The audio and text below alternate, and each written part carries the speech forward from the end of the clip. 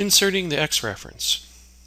After we made all the selections in the Attach External Reference dialog box, and we're ready with all our selections, we can go and pick the OK button. Now when we pick the OK button, the X reference is attached to the end of our crosshairs. And at this point we can just pick it on the screen, or we can key in an insertion point. I'll come down in on the command line. I'm going to key in an insertion point of 0, 0. We always want to make sure we use the same insertion point for all of our X references files to make sure they stack on top of each other.